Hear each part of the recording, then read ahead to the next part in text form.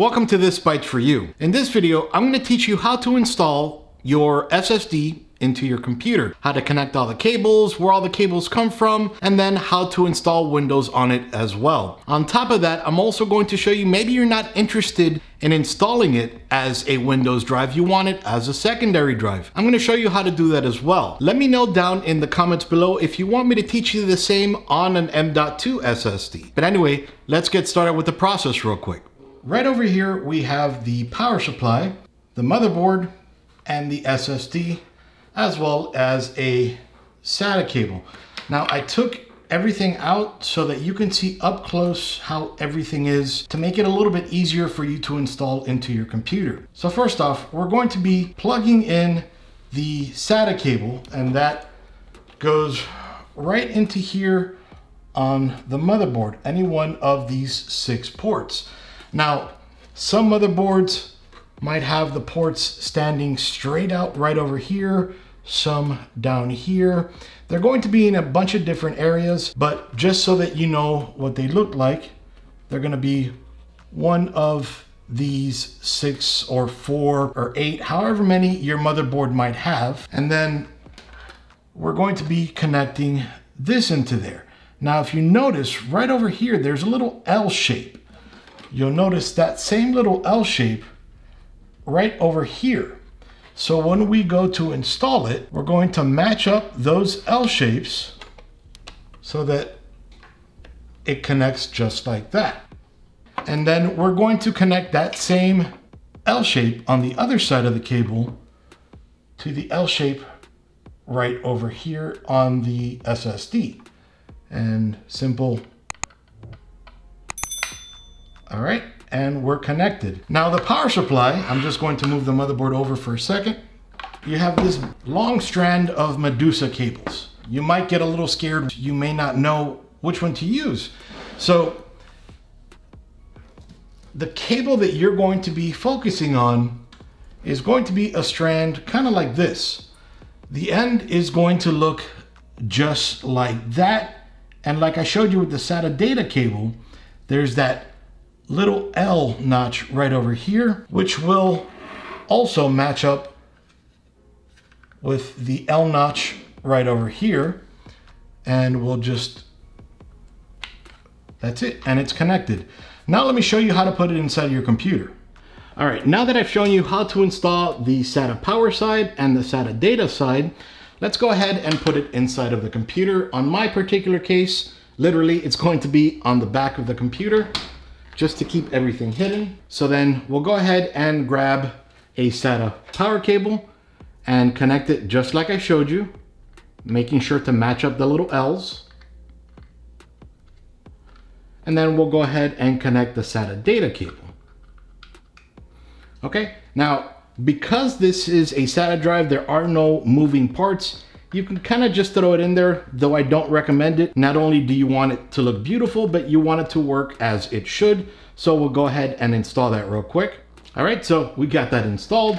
I'm not gonna go over very detailed on how to do that because it literally will be different for every single case. All right, and then we'll go ahead and put the side panel back on.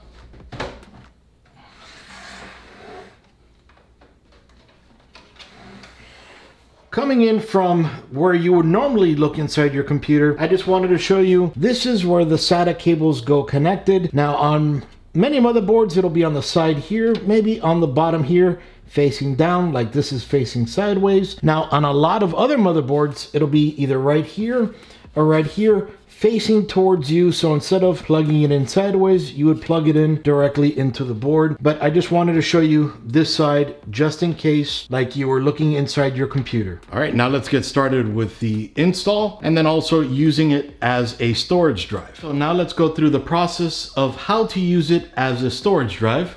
So we'll go ahead, just turn on the computer real quick. Okay, so now that we're in Windows, if we went to click on the File Explorer here, and on this PC, well, we don't see a new drive. We see the 2 drives that we had there before. Didn't we just install a new drive? That's okay.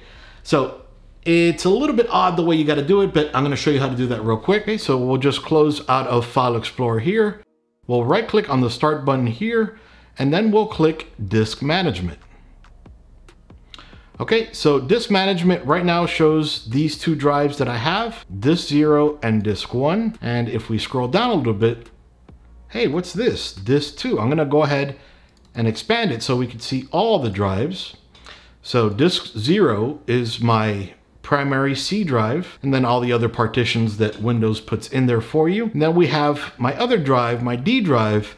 That's where I have another install of Windows. So over here, we can see we have a 465 gig or 500 gig unallocated drive. And you'll notice the allocated ones are in blue, unallocated, which means completely empty, is in black. Okay, so what we'll do is here where it shows unallocated, we will right click, and then we'll click New Simple Volume, and then we'll go through the Simple Volume wizard. So next, if you want to make partitions, you would change that here. I'm going to make it an entire drive. Next, assign the drive as drive E, and we can change that if we wanted to.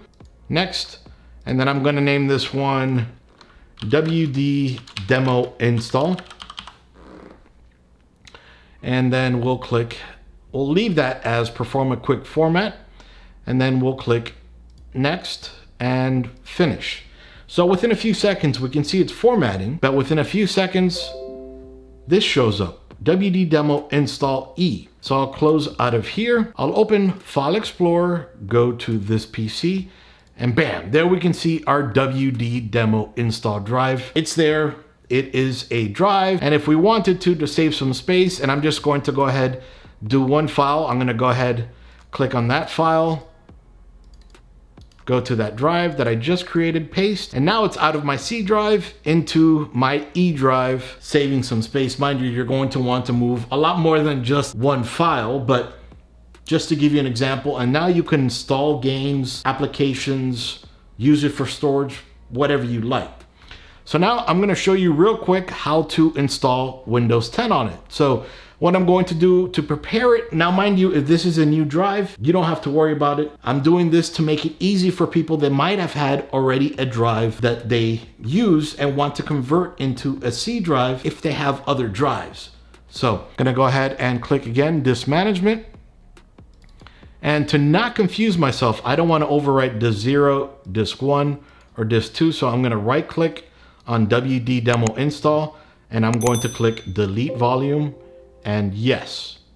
Okay, so there we go. Now, if this was a brand new drive, you might have to right click over here under the disk and then initialize the disk, but I don't have to initialize the disk because I've already used it before. Okay, so now it is a 100% clear partition, and let's go ahead and install Windows 10. Now, I created a Windows 10 install drive. I'll go ahead and link up above so that you can know how to create one of these as well. For me, this is the best method to install Windows 10. As Microsoft creates updates, they're going to include it in their latest version. With the Windows Media Creation tool, it allows you to get always the latest version. That way, when you install your Windows, you don't have a trillion updates. You might only have 100. But anyway, let's get to that real quick. And then I'm gonna go ahead and right click, hover over shutdown or sign out, and then click restart. All right, after we've restarted the computer, on the BIOS post screen, we're going to want to hit delete or F2, whatever it is to enter your particular BIOS. Now, your BIOS is going to look different than mine. I have the EVGA Z390 dark motherboard. Everything should be relatively similar. If there is something that you're not too sure on, go ahead and ask me down in the comments below. I'd always be more than happy to help you out. So we're going to go under Advanced Configuration, enter Setup. Then we're going to go under Save and Exit. And then here, we're going to go down under UEFI SMI USB disk 1100, or whatever the thumb drive you have is, it will be listed there. So we're going to go ahead and hit enter there. Because I've created the drive under the Media Creation Toolkit, I've selected to have 64-bit and 32-bit options. I'm going to select 64-bit. Now I apologize, I'm actually recording off of my monitor. My capture card is having issues, so this turns out to be the best and the only way right now. Okay, we'll click next here, install now. I don't have a product key, or enter your own product key. Then select the version of Windows 10, mine is Pro.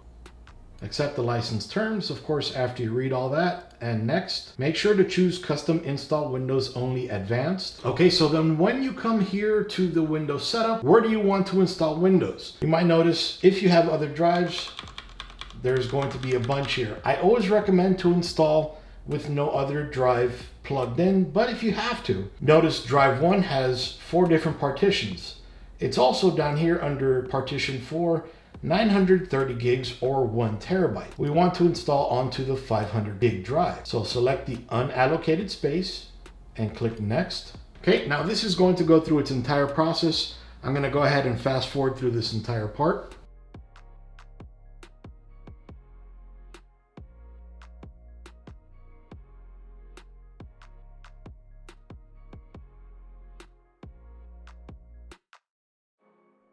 Now, if you already had a drive with Windows installed and you're installing this drive and you're installing Windows on the second drive, you're going to be given this option which you want to boot off. Some people like to have dual boot OSs. They want to keep on their stuff there. I like one OS, one option. So we're going to select volume 2.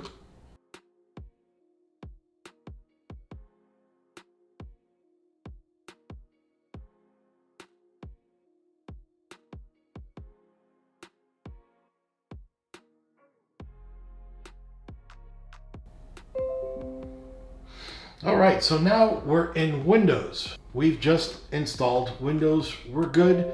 Now it's gonna be setting up everything. Mind you, if you're connected to the internet, it'll start downloading drivers and all that good stuff. I might recommend to not be connected to the internet.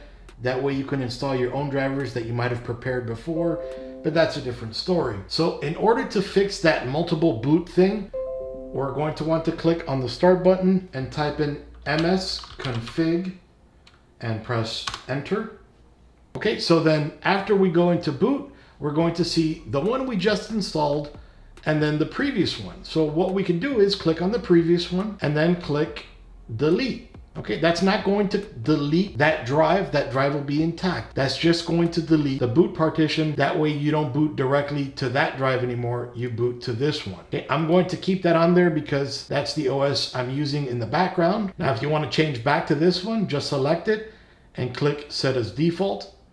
So in this video, I've shown you how to install an SSD, how to connect all the cables, and how to get everything working from top to bottom, and even to installing Windows 10. So I hope I helped you out in this video, and this is part of the basic series. Now, on this video, I show you how to not only download the Windows 10, but create the thumb drive that I used to install this version of Windows 10. Now, mind you, since this was a quick fast forward kind of installing Windows 10, I skipped over a lot, but in this video right below that, I show you how to install Windows 10 from start to finish. All right, my friends, if you have any questions, please don't forget to leave them down in the comments below. I always try to respond to all of your questions. Iggy out. See you guys.